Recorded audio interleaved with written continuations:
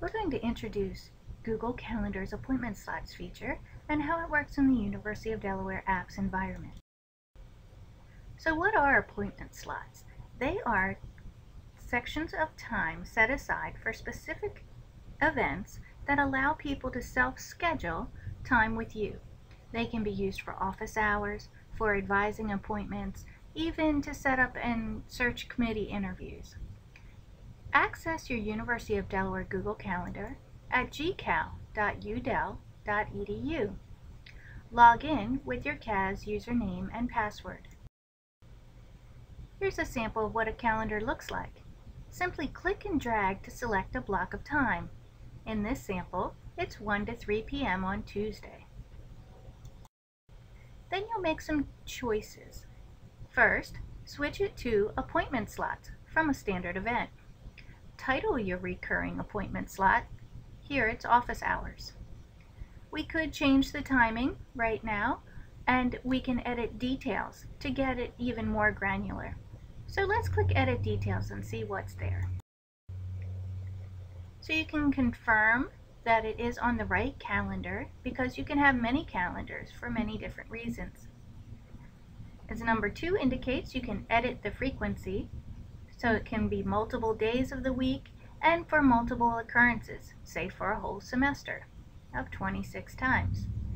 You can offer the preset times from 5 to 60 minutes or type in any minutes of your choice. You could do 12-minute meetings if that works for you. You can note the location of appointments so that people can check on their own calendar where your office is before they're scheduled to meet with you. You can add information or instructions, as I have here, that explains what you're going to do at this appointment.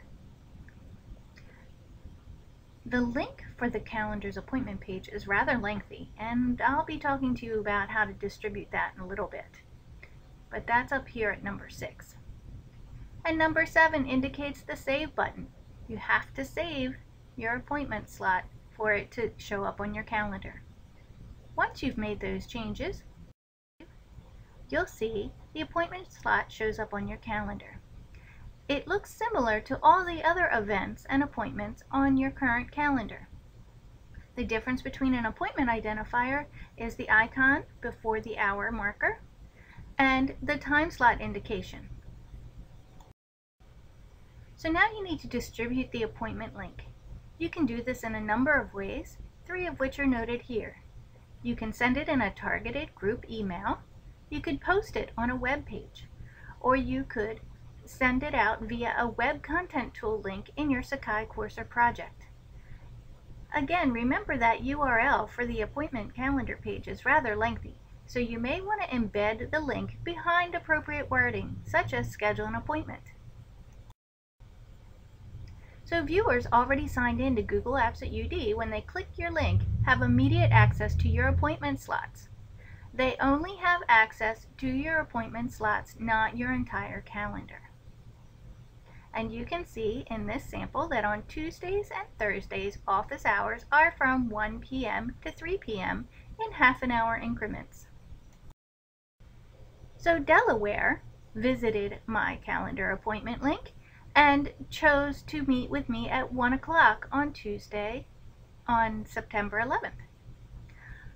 Once she simply clicks that space, it shows up on her calendar and mine.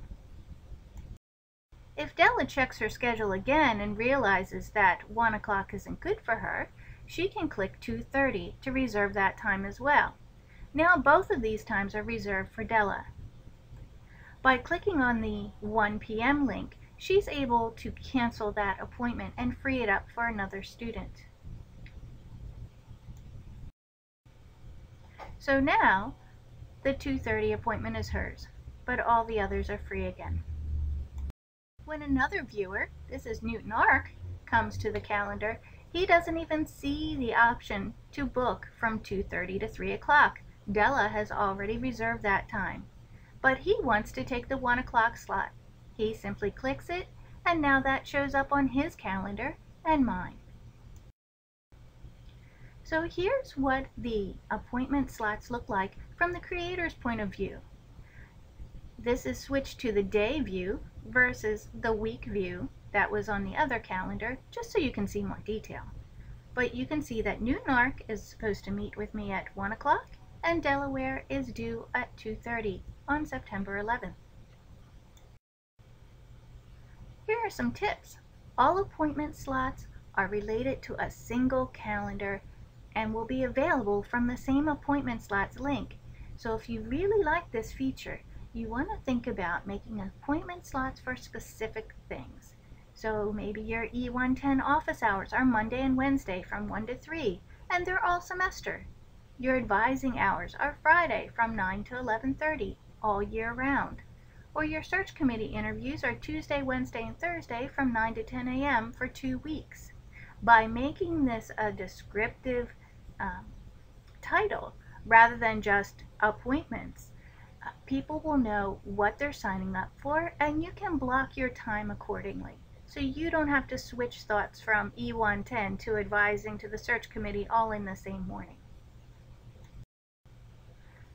Anyone with a Google account and your appointment calendar link may self-schedule. The workflow for UD viewers not signed into Google Apps at UD before they click the appointment calendar link is slightly different. And this situation occurs more often than you might think. It happens when viewers forward their UD email to an external account rather than the Google Apps, or viewers click a link for an appointment calendar posted on a web page. If this happens, viewers are directed to the public Google Calendar sign-on page. This is not the UD page, and we need to get them there. So this is the easy way to show them how. Simply put in the University of Delaware email address in its completion in the email box. Leave the password field blank. The public Google does not use our CAS authentication passwords. They don't have them. So just click the blue sign on button and you'll be popped over to the Google Apps at UD sign on page where they can sign on and they will see the calendar just as if they went directly there from their Google Apps account. I hope this video is helpful and that you'll use the appointments feature quite often.